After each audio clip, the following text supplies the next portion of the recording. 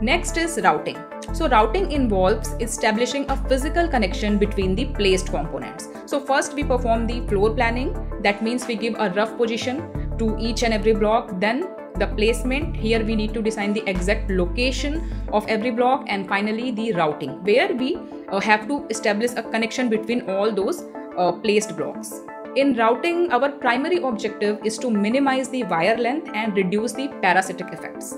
So here we perform global routing, detailed routing, clock tree synthesis, and power routing.